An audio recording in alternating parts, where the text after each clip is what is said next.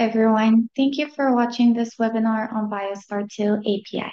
My name is Eugen, and today our main topic is going to be how to use BioStar 2 API to add visual face credential to a user. Here's a quick overview of what we'll cover today. First, I'll briefly define what an API is to make sure everyone's on the same page. Then I'll give a quick introduction to our BioStar 2 API and how it can be used for third-party integrations. Finally, we'll dive into the main topic for this webinar, how to add visual face credential to a user via BioStar 2 API.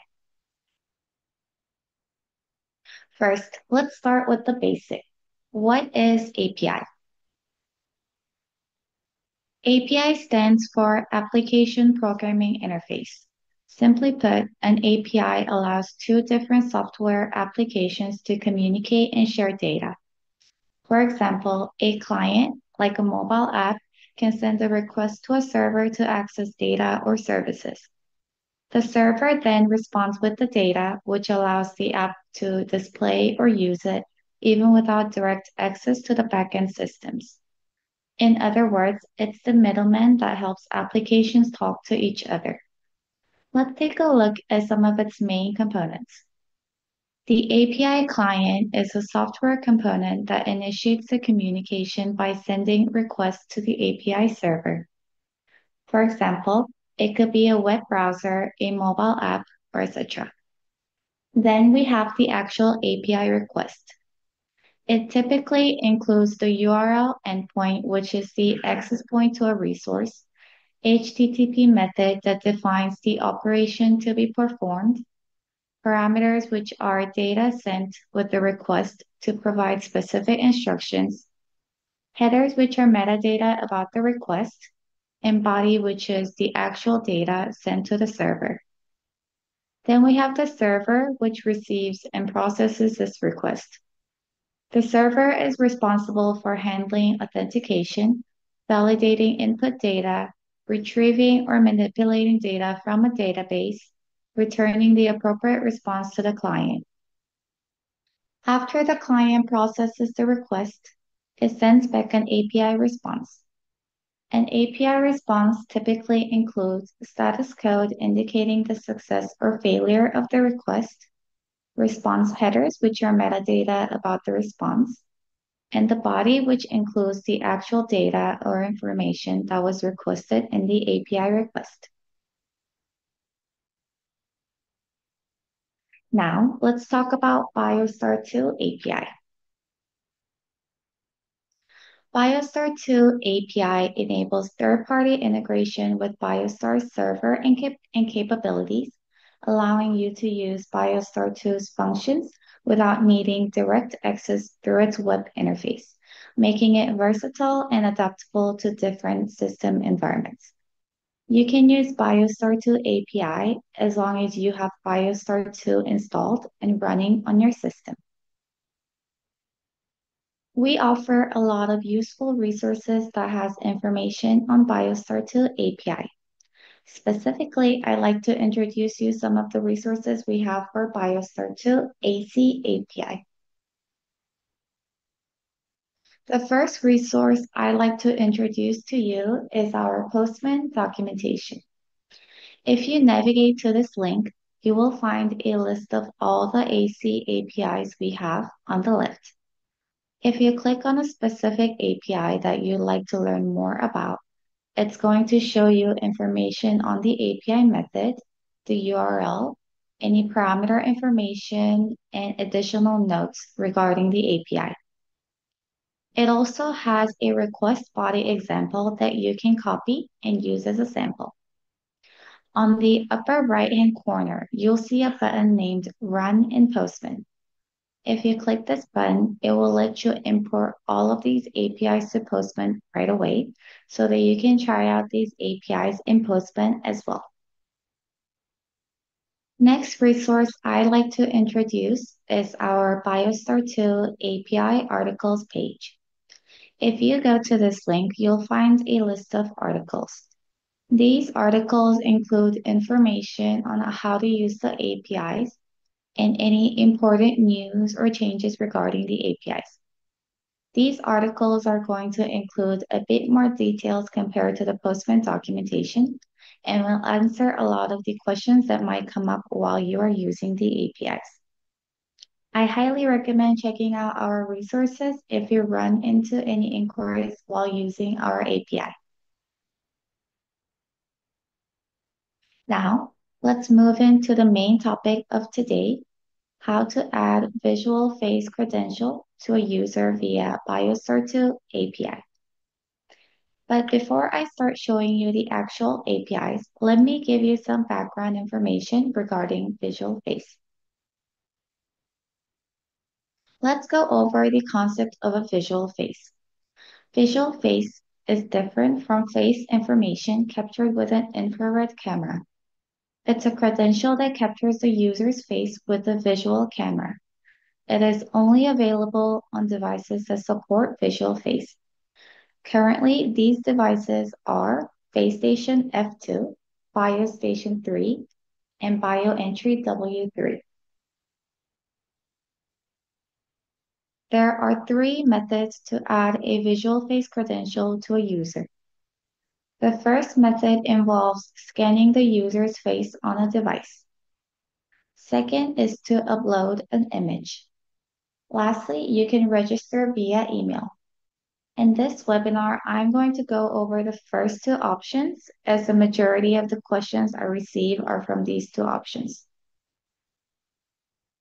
So, I will show you how to add visual face credential to a user by scanning your face on a device.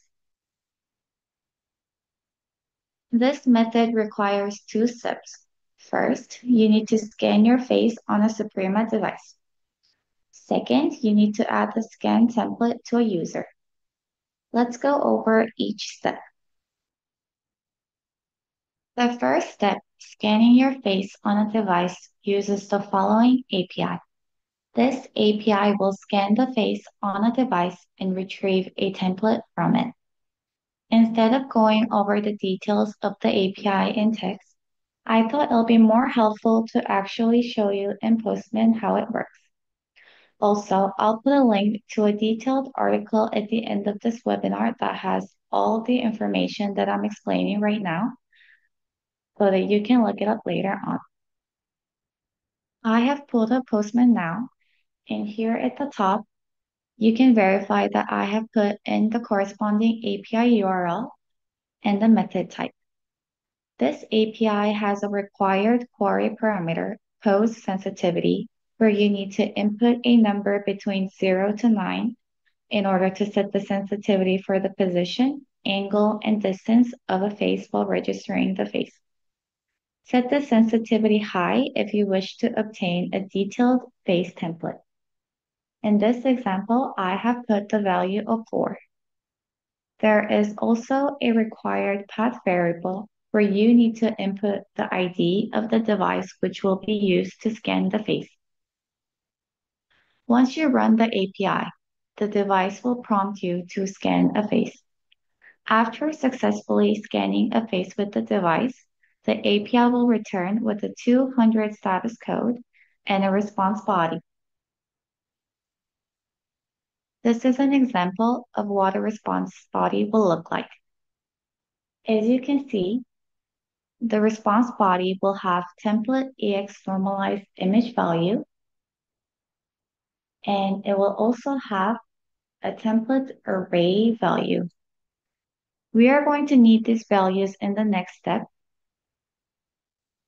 Now that we have successfully scanned our face on a Suprema device and obtained the template values necessary, let's move on to the next step. The next step is to add the scan template data to a user so that it can be used as the specific user's credentials. We are going to use the following API.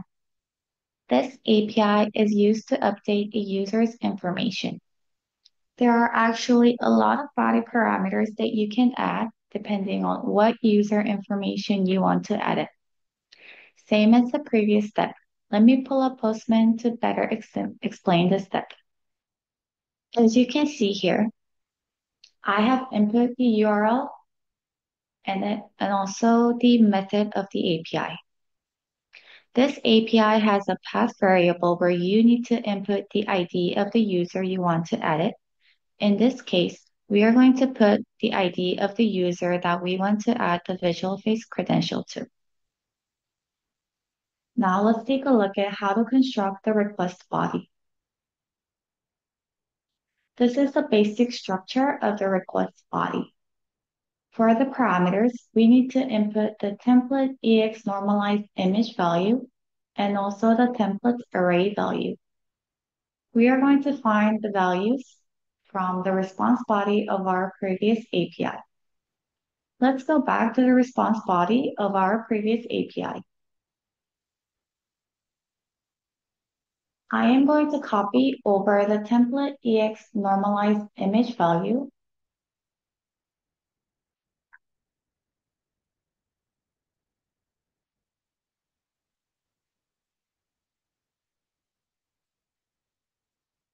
and paste it in the template EX normalized image value of the current API that we're trying to call. Once again, let's go back to the response body of the previous API call. This time, I'm going to copy over the entire content inside the template array.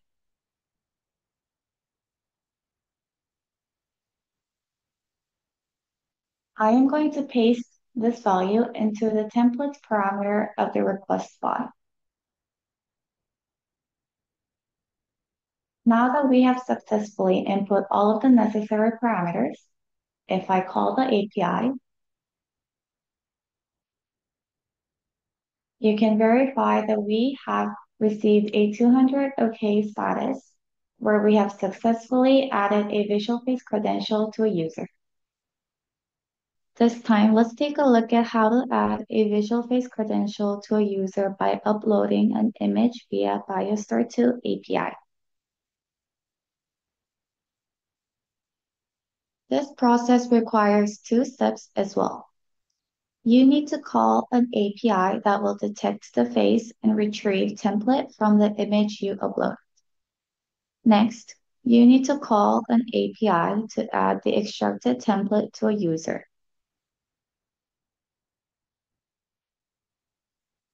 Before we look at the actual APIs, this process has a prerequisite. You need to prepare a picture that has a user's face and meets the below requirements.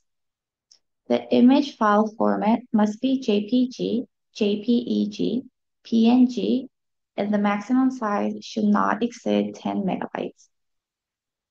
Also, these images need to be converted to base64 format. You cannot just put the file name into the parameter. If you do not know how to convert, just search on the internet and there are a lot of websites and programs that will convert image file to base64 format for you.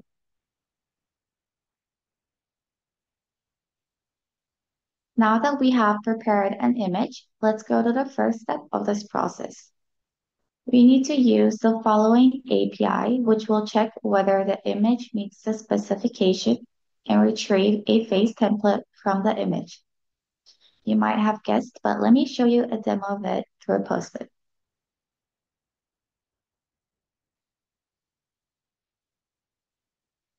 As you can see, you can check the API URL and the method right here.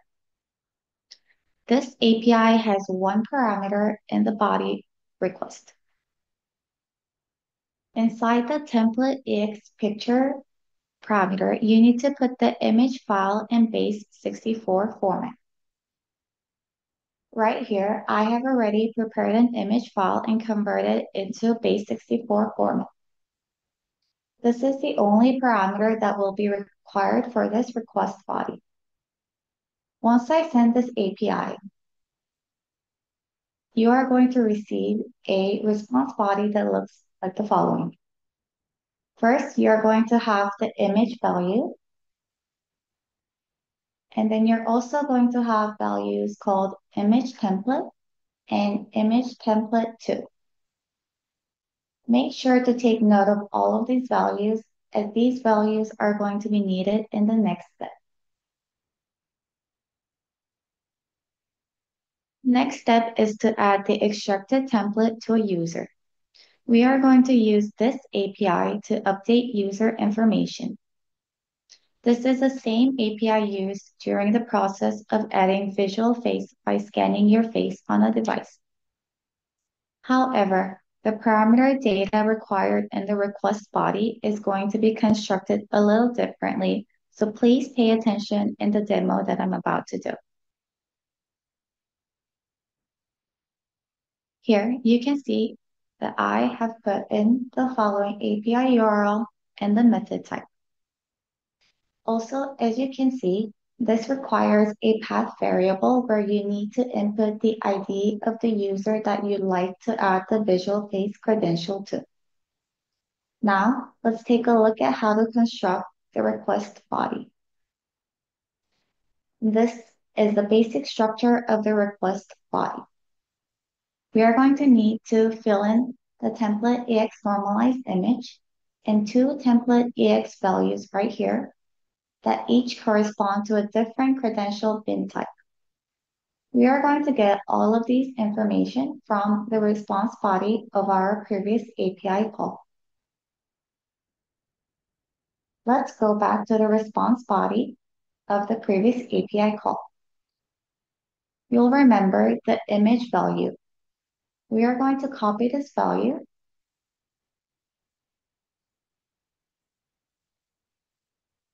and we're going to paste it in the template EX normalized image path.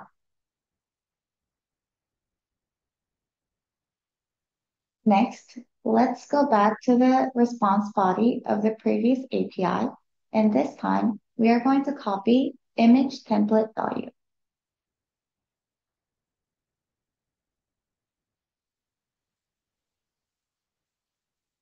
This value is going to be pasted into the template EX value, which has the credential bin type of 5.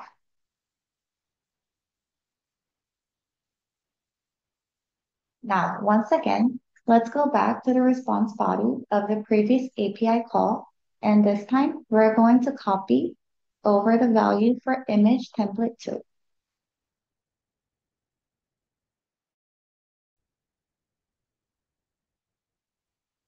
This value is going to be pasted into the template EX value for credential bin type number 9. Please pay attention to the bin type and the corresponding template EX values. Now that we have constructed the request body, if we send the API, we will once again receive a 200 OK status successful message indicating that the visual face has been successfully added to the user.